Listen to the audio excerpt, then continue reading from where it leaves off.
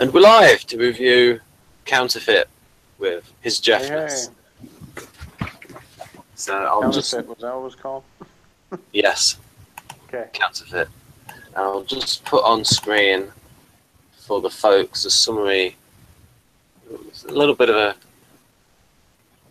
When they give like these teasers for what a story is about, like they give away a little bit too much information sometimes. And this Now, one, Zen goes crazy and destroys everyone. But so Jeff, does this name ring a bell, Peter Anhelides? Maybe. But I could be thinking of somebody else. Because you know there's a crossover with these Blake 7 and Doctor Who people. Oh, yeah, some of the same writers for Big Finish. Yeah. Yeah. Where's that? Don't worry about that there. Where's the... Oh, there's the CD case. I'm preoccupied. Right. Let's get this in here. Right. So, what do you think then, Jeff, with what you've listened to? What do I think? Yeah. I think that I would gladly substitute Jenna for Servalan anytime.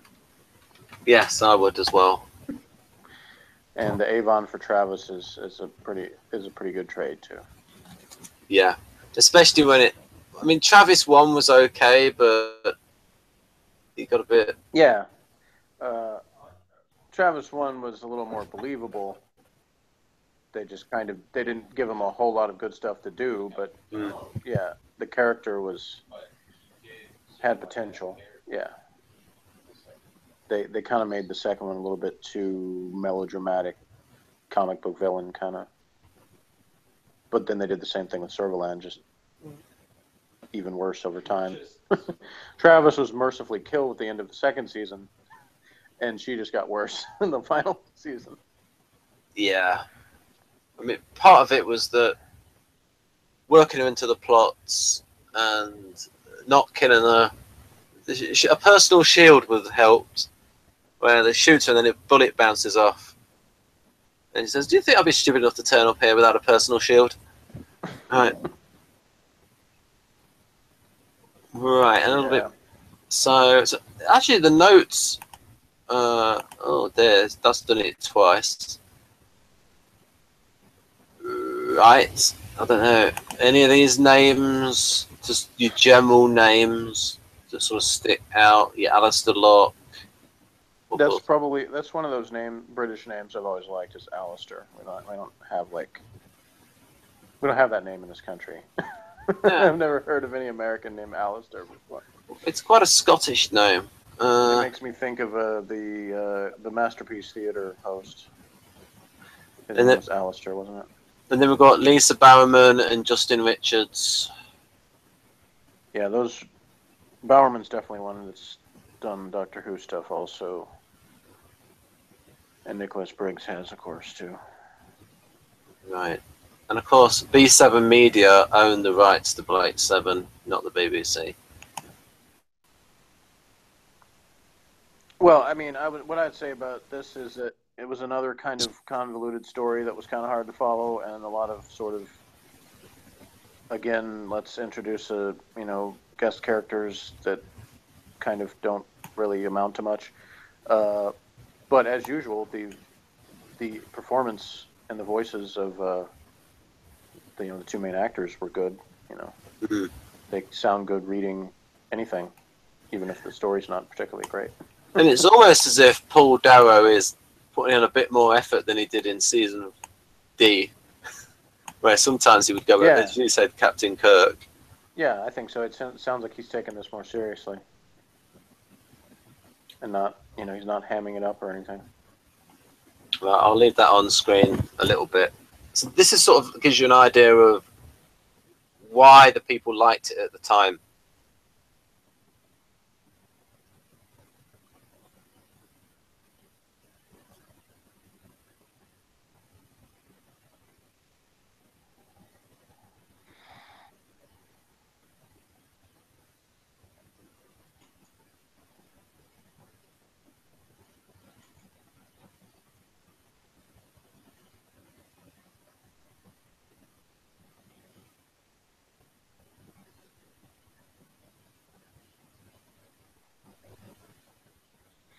Well, reading that just reinforces to me that, Doctor Who had the exact same issue when it came to budgets, but overall their stories were better. So I don't I don't take the low budget as an excuse for, to me what was poor quality in the writing. So, he's what he says about what matters was the characters and the stories. I agree. I don't. I don't judge something on lack of effects. There were even some things in like Seven or Doctor Who that people made fun of for being bad effects. That to me, I didn't really mind that at all. If the story is fun and entertaining, it doesn't really matter to me. I mean, there are some cool effects I've liked, but I've never held low budgets against a show. I might laugh at something if it looks particularly ridiculous, but it doesn't mean I go, oh well, this story is terrible because of this bad effect. So. And of course, the great thing about audio stories like this one is that you can imagine things looking as whatever you want to. So.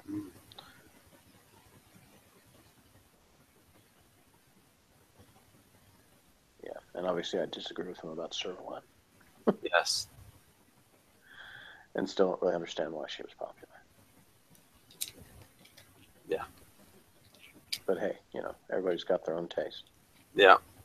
I mean, I'm outside the norm on a lot of those. I never thought Cindy Crawford was that attractive either. And she was like, in the 90s, she was like the go-to example of hotness or whatever. So.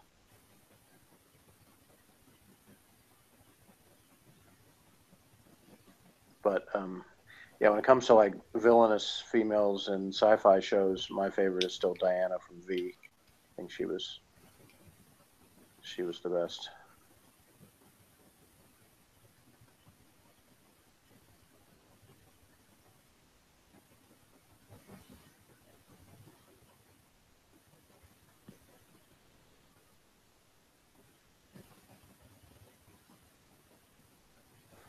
Still there, Ben?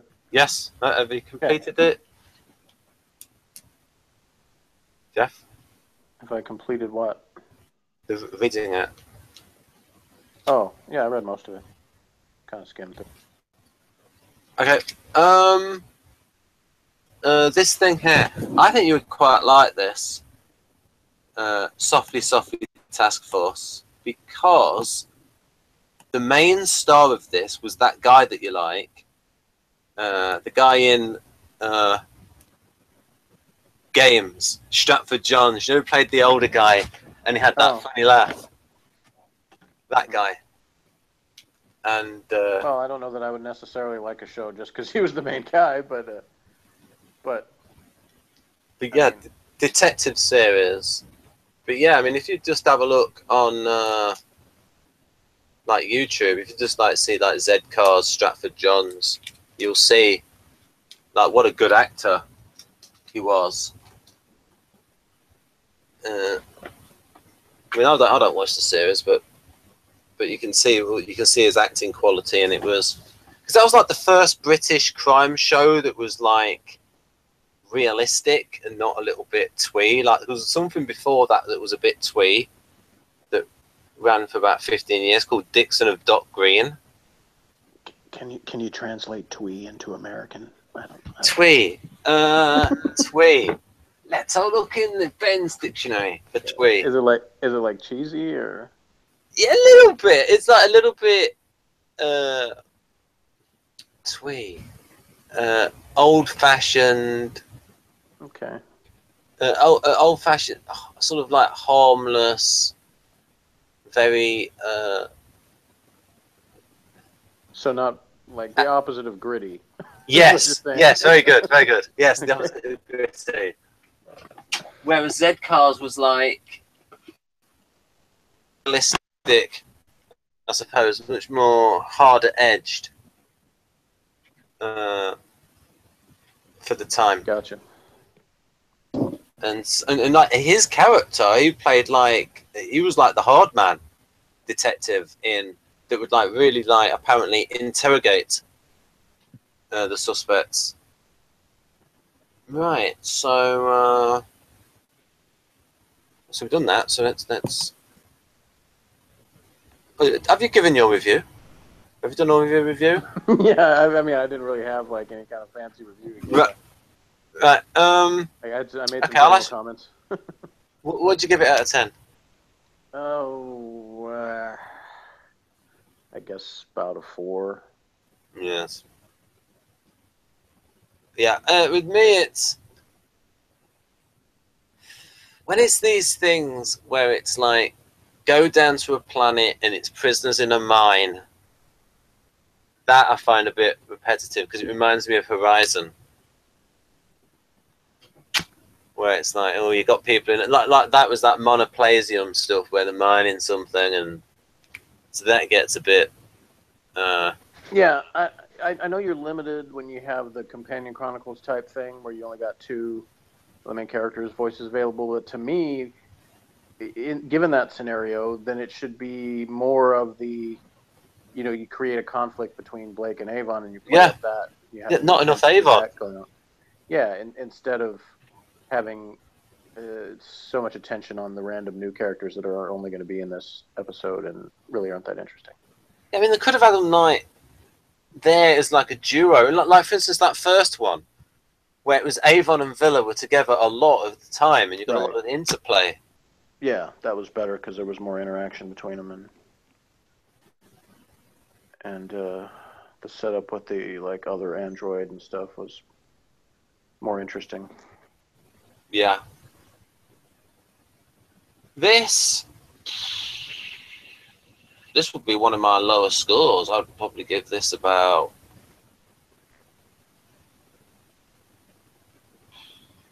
I'd probably give this about a 5 because I'm not particularly enthused about listening to it again or anything like that. So yeah, what I wrote down in my diary, that was a big nothing burger because it's like it didn't advance like anything on. And of course, that's the problem when you like set things. We think Homer Simpson would go like that. Nothing burger. And then he would realise, hang on a minute. Yeah, at the barbecue place we went earlier, they had on the menu that one of their available meats was a white piece of paper. They'd stuck it over whatever meat they were out of, I guess. So like, oh, I'll take the white piece of paper meat. That sounds awesome. Or maybe nothing burger, 0 calories. Yeah. 0 calories, 0 taste. We're out. The only thing we have left are nothing burgers. Right. Yeah. Right. I think that's pretty much it, folks, because Jeff's got something to watch, and there's nothing much more to say about this. So join us next time for whatever the next one is, because I don't know. Yeah. Bye-bye, folks. Bye.